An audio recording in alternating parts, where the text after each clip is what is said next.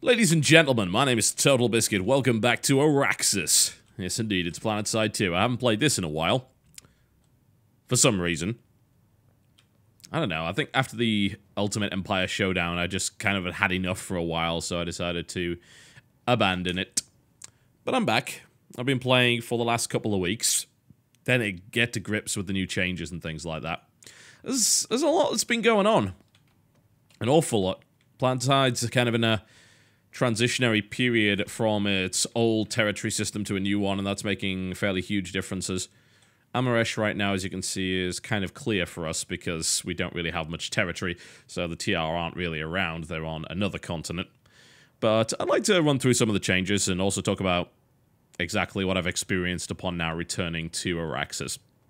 So, for the most part, I actually see a rather large number of UI changes, including the fact that they significantly improved pretty much every aspect of it, like the loadout system, for instance.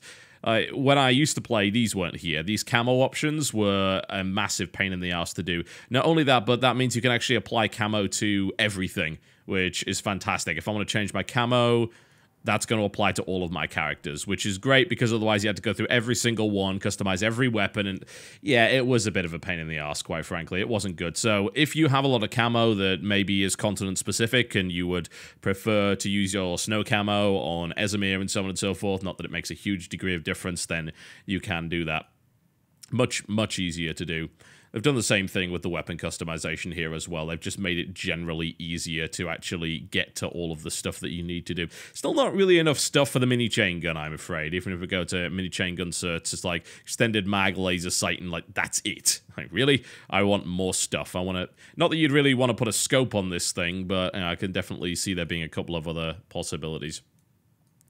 Everything in general seems to have been improved on all of the loadout screens. This also includes the customization for the vehicles as well. You can change appearance and you can change your stuff around an awful lot easier. You'll also notice there's a significantly larger amount of customization that you can do. So you want to mess with it? Yeah, you can do that. You can completely mess with it. They have also added flaming hood ornaments, possibly the most important thing ever, as well as lumifiber trims and things like that, which look quite ridiculous. It's actually not showing up there. You have to turn the lights on for that to work. Lumifiber is very, very silly. I'll show you it eventually. But yeah, UI-wise, this is pretty good. I think what I've got to do, though, is to have a look at the lattice system and show you exactly what's been going on there, as well as some of the changes that have been done to the UI that just make it generally easier to figure out where you're supposed to be.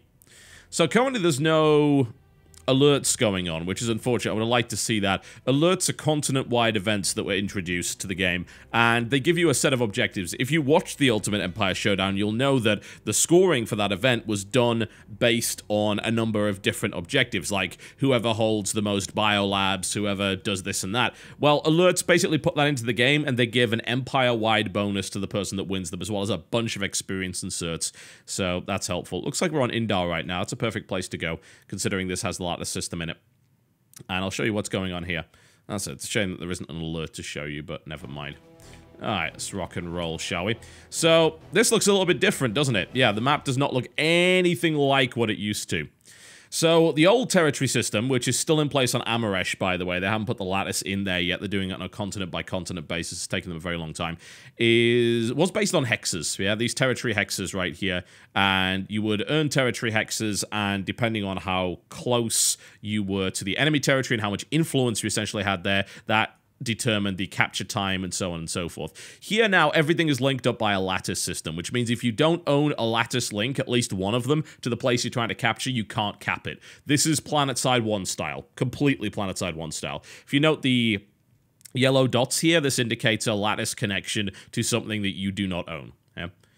The red indicates that it is a secure lattice connection. This means that right now, this area cannot be captured. It is just impossible. You would have to capture something that linked to it. So maybe from the stronghold, they could push out to Feldspar Canyon Base, and that would give them access to the old stockpile. Now, this has a number of different effects, and I approve of the system based on the fact that I play Planetside 1, and that it's very, very similar to that.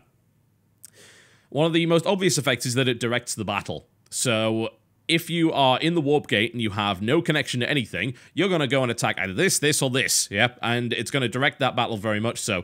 And it causes a natural flow, which means that, generally speaking, you will have players headed in the right direction. It also means that there's less risk of so-called ghost capping, which means the idea of a small team just kind of running around, capturing little bases everywhere, which is nigh impossible to nail down, which results in this really annoying cat and mouse chase, which is just a complete waste of time for everybody. It also means that you can kind of truly win a continent. I don't think the snow camo is going to work very well on this. So there we go. Giraffe camo, the classic. There we go. That's what I'm talking about. Also means you can just win a continent in a little bit of an easier fashion. You can't completely win it, but you can lock people down to Warp Gate in a far easier fashion, which does give you this kind of temporary reward. Of course, as you can see, Luma Fiber is very clearly the best addition to Planetside, which makes your aircraft very, very easy to shoot down. It's a little bit of bling. I put it on my Prowler, and I eat 20% more Phoenix missiles than what I would have otherwise expected to see. This has meant, by the way, that a lot of the bases in this particular continent have been completely redesigned, and they're working on that. There's been a lot of changes to base design that have made stuff easier to defend, and with the addition of the lattice system, defending bases is now a feasible thing. It didn't used to be. It used to be pretty much impossible to do. It was a goddamn nightmare in the process. Looks like I may have attracted a little bit of attention. Let's see if we can get on him. Taking a little bit of fire already. Where is he? I saw him around here. I've lost my lock on him. Where'd he go? It's often easier to look for the shadow and the shape of a Reaver on the ground to actually find them. I am definitely taking fire, and I don't like it. Oh, where from, though? At least I'm not taking enough to die, but... Uh-oh. That sounds like a lock. Yep, it was. Alright, I'm heading back to Warp Gate. Screw this. This is not going well. Must have been the Luma Fiber. They can detect it. They can smell it. I could reload here. Kind of get repairs. Now, there are some arguments against the lattice system. The thing is that while it does cause certain fights to happen in certain places in a more logical fashion, it also kind of means that there's a little bit of strategy eliminated from it, because you only have limited attack paths, which some people very much object to. They don't like that. I think it's a necessary sacrifice. A lot of people look at this game and say, oh, all right, with the lattice system, there's no strategy involved in it anymore.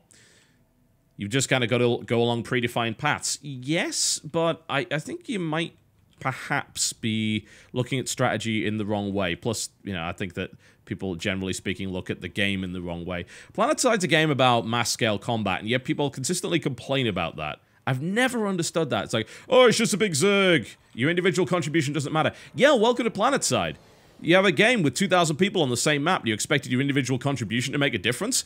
No, the point is you're part of a big war, right? That's the whole idea. There's plenty of FPS where your individual contribution makes a huge amount of difference. This is a game where getting a 12 kill streak makes no bloody difference to anybody, because those guys are respawning and coming right at you. This is a game about logistics. It's about killing Sunderers and taking spawn points away, not about killing individuals. Oh, some cool stuff going on right here. Look at this. Hey, let's get involved in this. Fun times. You ended up in the wrong neighborhood, Sonny Jim. Yes, indeed you did. Uh-oh. Someone else in the wrong bloody neighborhood as well. Oh, looks like we have a target. Nope, that's friendly. Never mind. He didn't look friendly. I think I'm going to have to land. I seem to be in a little bit of trouble. Can I safely land here? I guess we'll find out. Flying Empire-specific fighter these days is a little bit more risky than it used to be, since they decided they would upgrade the Sky Guard, which is the bane of my existence. You get shot down quite a bit. This is probably the longest I've ever lived in this damn thing. So yeah, I mean, I think the Lattice overall is a positive addition to the game, because it does make the fights flow in a logical fashion. It helps as well, because random pubbies kind of know where they need to go. There's been a huge amount of stuff added in that respect. Like, the spawn indicators are way, way better in this game. Yep, pretty standard. If it's first you don't succeed, bring a bigger army. Yep, welcome to Planetside. You're going to complain about that? You're playing the wrong game, son. You don't play 16 on 16, you can go play COD. This is a game about scale. It's a game about numbers. If you can't bring them, then don't bring it. Gonna have a look at the stronghold. This is probably a risky venture, I have to say. Not necessarily survival long. Never mind. We have this. Oh, hello. This is probably not going to go well. This guy is outmaneuvering me greatly. Oh my. We're all in serious trouble now. Where'd he go? Where'd he go? I'll take him down before I lose. I'm taking serious damage. Oh, I took him down. Can I land before I explode? Nope. I am very much on fire. Never mind. I'll take that.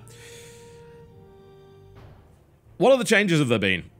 Well, we can look at the spawn menu right here. This is just way, way better. These green points indicate your spawning areas instead of just selecting from a list. This is a way better way of doing things. It is much, much clearer what you're supposed to be doing here. You even see Sunderers as separate icons.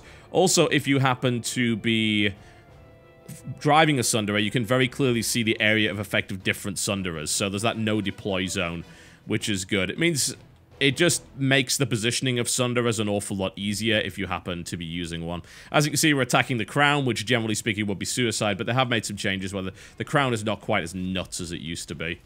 It's still pretty nuts, don't get me wrong, but it's not quite as ridiculous. Hello. Well, never mind then. Turns out I did not get enough bullets into him, but there you go. Killed by a BR5. That's quite embarrassing. I'm still a little bit rusty, it would appear. I think I might actually get the sniper rifle out. That should be fun. Yeah, I mean, this spawning system is just so much better now. It's so much easier to figure out where you're going. You've also got that instant action deploy as you always had. Looks like we just lost our Sunday. That's really bad. There's no other Sunday in the area, so we're going to have to spawn at Zervan Pump Station, which means we're going to be going up the hill. Not ideal. Sunday went pop. There's been a couple of other changes that are kind of a big deal. And honestly, there's this kind of constant battle, I think, between the idea of infantry in Planetside and the idea of vehicles in Planetside. This is a pretty consistent thing. This happened in Planetside 1 as well. And it'll constantly be infantry side or tank side, you know, and nothing in between. And the balance is supposed to be there to make sure the combined arms warfare is completely viable without overpowering one over the other, you know? That's a difficult thing to do. It's a very difficult thing. What they decided to do lately is they increased the cost of vehicles across the board. Sunderers cost a bloody fortune now as the tanks. Admittedly, they did make tanks a little bit tougher. So there are less vehicles, but you can definitely still roll a large number of them if you feel like it's a good idea. But you want to do so in an organized environment. Single tanks can still get picked off fairly easily. There's a bunch of different options now to actually take tanks out. Empire-specific rocket launchers in particular. Hello, what do we have here? Yeah, you go down. I love this gun. It's fantastic. This is a really bad place to be. This is a terrible place to be. It was a nice shot, but it's like, oh yeah. Turns out there's like 50 Vanu up there, but hey, there you go. I should probably get a bigger gun. Honestly, running up this hill to try to attack the Crown is just stupid. I might try and bring a Sunday up, but it looks like there's a few problems in that regard. Can we spawn vehicles at Zervan Pump Station? It's actually a good question. Yes, we can. Alright, good. I could definitely do with making those icons a little bit bigger. I'm gonna grab my engineer and I'll roll a lightning or a prowler, perhaps. Oh, looks like we do have a Sunday. Oh, we're not gonna wait a minute. Let's see if we can fix that up.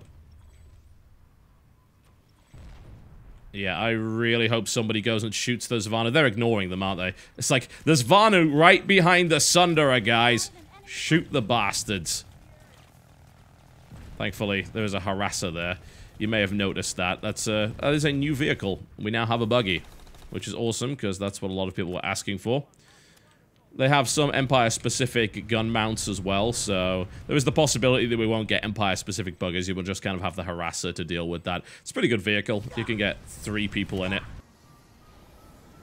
Well, we won't be seeing anyone on the harasser because my game crashed. This has actually been a fairly consistent problem since the latest update. I've had crash to desktop maybe 3 or 4 times since then, which is most assuredly not an ideal situation. Not at all.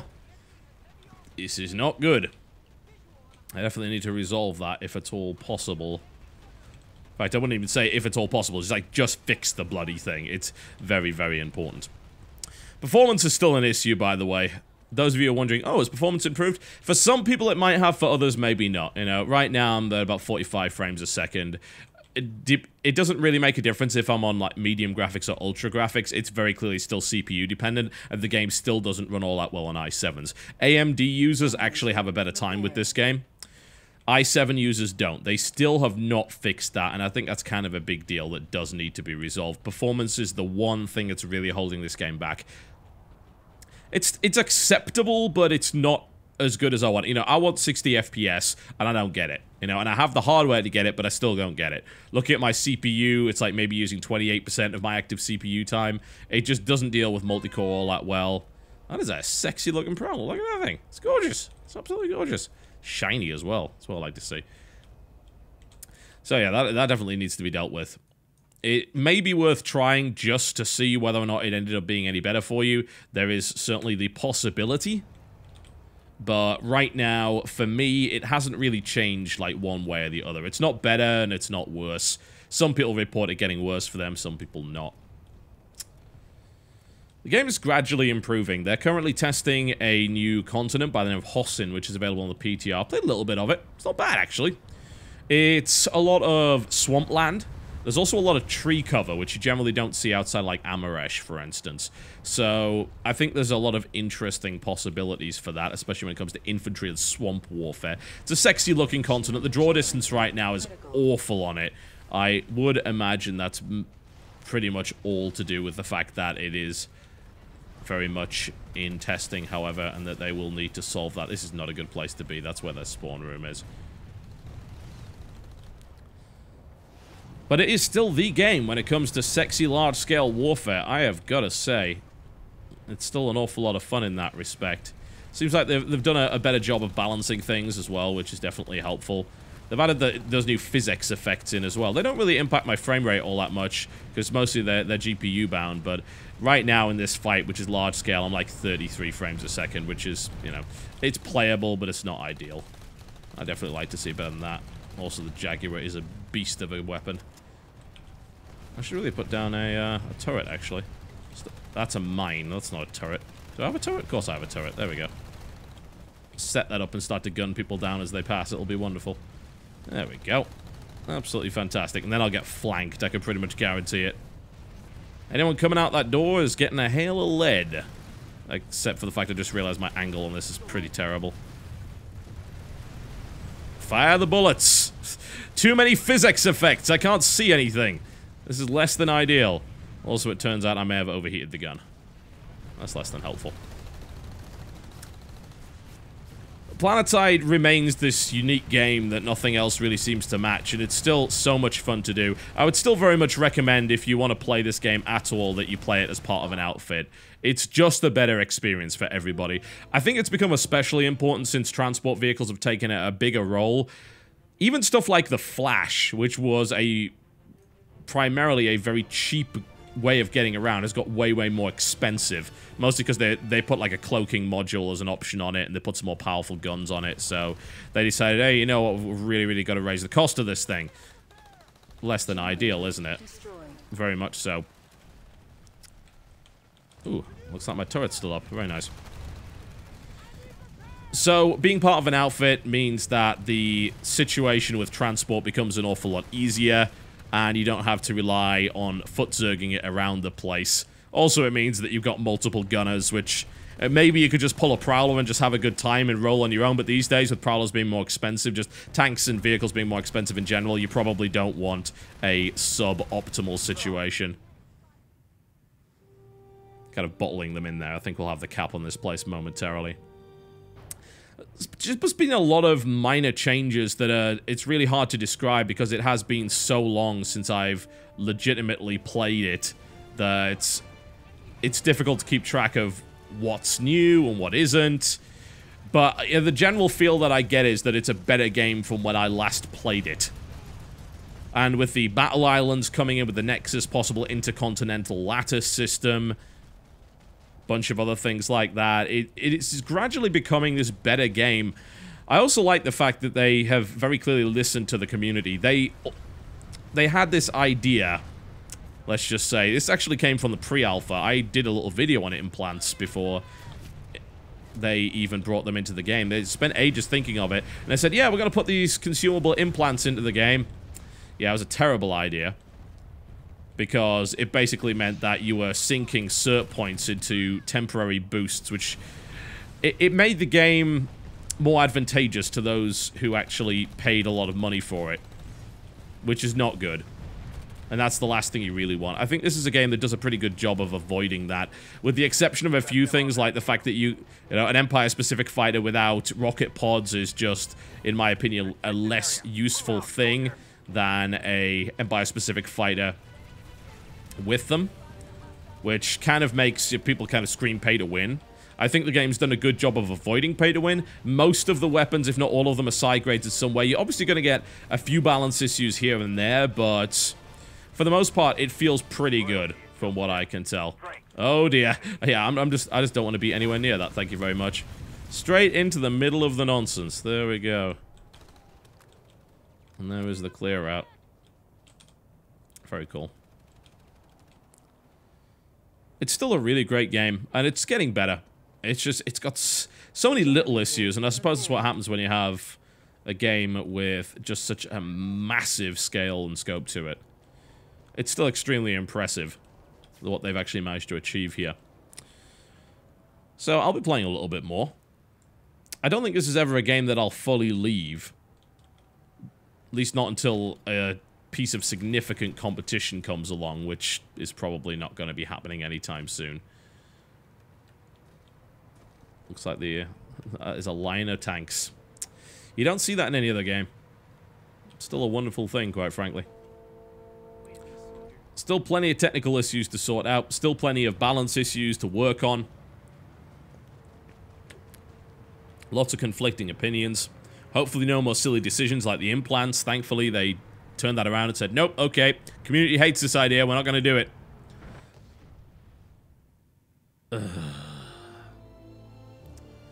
But every now and again, horrible things tend to happen. Like that. Bollocks. Planetside 2, ladies and gentlemen. Of course, free to play, available on Steam. There's a link in the description below this video if you want to give me a silly hat through your referral bonuses.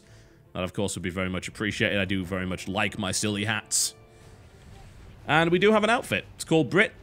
We're a little bit more selective with who we bring in this time. You know, we used to have an outfit with hundreds of people that just never logged on. Now we actually have active players that know what they're doing, which is pretty good. And I'll put a link for the recruitment site in the description below this video as well if you wish to check it out. We're a good bunch. We have fun. This is not the place I should be standing. Have some grenades. There you go. My name's been TotalBiscuit. I will see you back.